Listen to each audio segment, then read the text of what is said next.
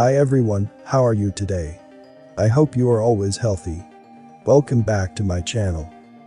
Like always, today I'm going to show you amazing pictures that will make you wonder about the advanced technology of the past. Some might say that I'm being repetitive by displaying these pictures. But that's the whole point. These photos are proof that a small occult elite of still make the history to fit their narrative. Anyway, before I start, don't forget to subscribe to my Baka channel. Please check the link in the description box below. So, without further ado, fasten your pants and let's get started. I awoke only to find that the rest of the world was still asleep. Leonardo da Vinci.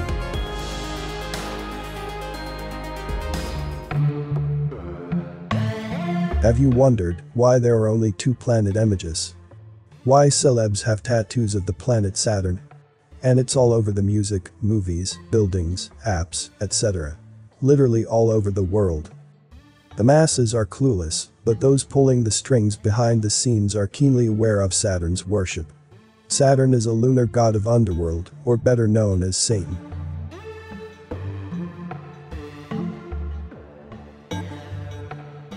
Observing the lines formed by iron filings on a sheet of paper placed over a magnet, it allows us to study where the electric field passes and its intensity.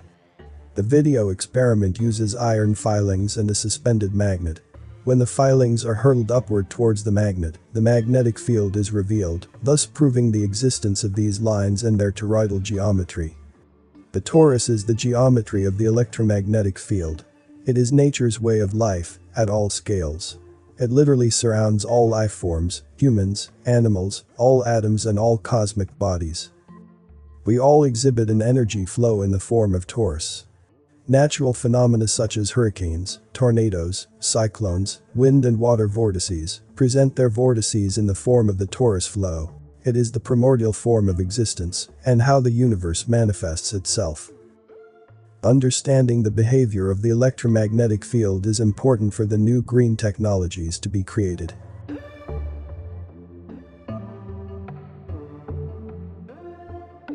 Programmable clothing of the future, or more like a walking banner ad. It looks very uncomfortable, but in all seriousness, who would want to wear this?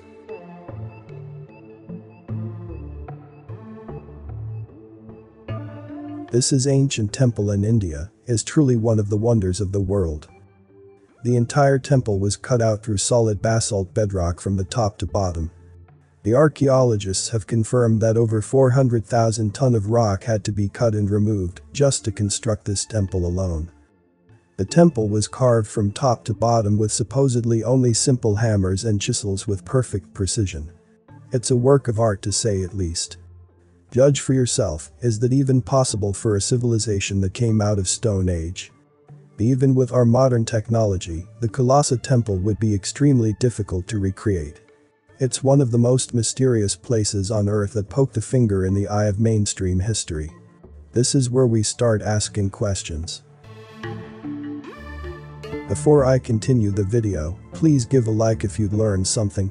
And don't forget to subscribe and also click the notification bell too so you won't miss any update.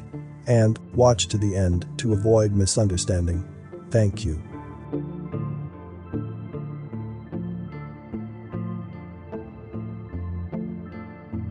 Our feet are connected to every body part and organ.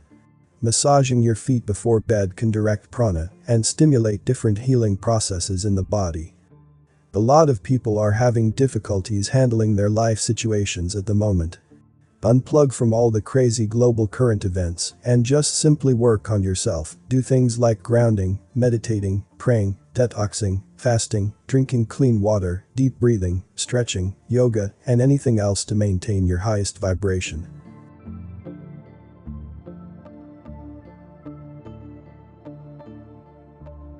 The General Electric building is a skyscraper at the southwestern corner of Lexington Avenue and 51st Street in Midtown Manhattan, New York City. The building was supposedly completed in 1931.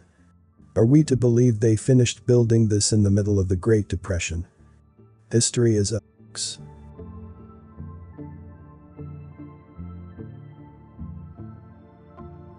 Frisland, also called Friesland, Friesland, or Fixland, is an island that appeared on virtually all of the maps of the North Atlantic from the 1560s through the 1660s.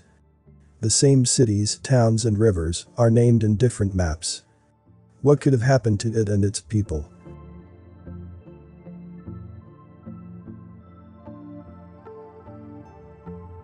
Old World Burma.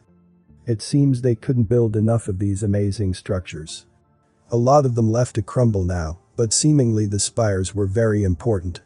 Scattered throughout the country and in the middle of forests, most left abandoned. I mean, who would build all these just for the sake of it, or even for worship? You would just build one or two here or there, not thousands.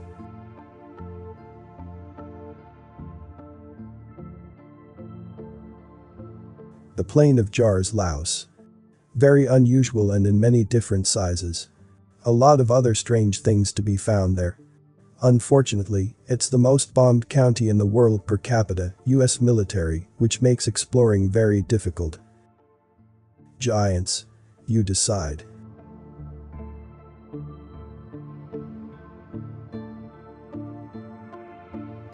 Mycenae is an ancient city located on the fertile Argolid Plain in Peloponnese, Greece.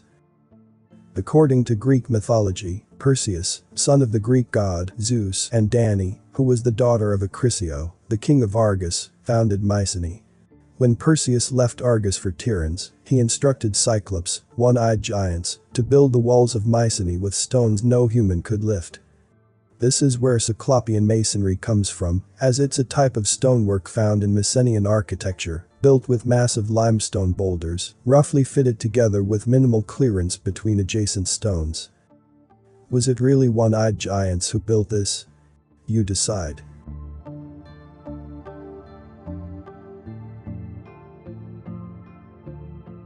The Lycurgus Cup. An amazing piece from the 4th century Rome, in which a glass cup was caged in a metal frame. Depending upon the light that strikes it, the Lycurgus cup appears either red when the light is on its back or greenish when the light is up front. These unusual optical properties are due to the presence of small amounts of nanoparticles of gold, silver, and copper dispersed in the glass matrix, which causes light absorption. What is even more striking is the fact that the manufacturer of the Lycurgus cup was 100% unaware of nanoparticles, surface plasmon resonance, and particle size at the time. So, it was just all luck then? That's the mainstream answer for you. What do you think?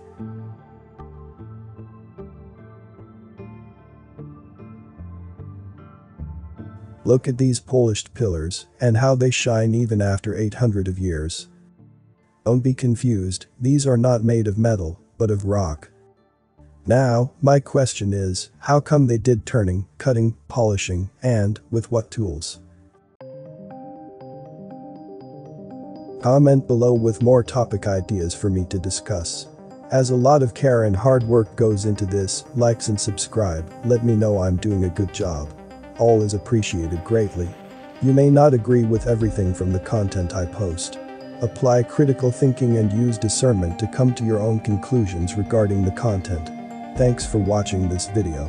This Everything Inside Me channel, see you on the next video. Stay safe and healthy.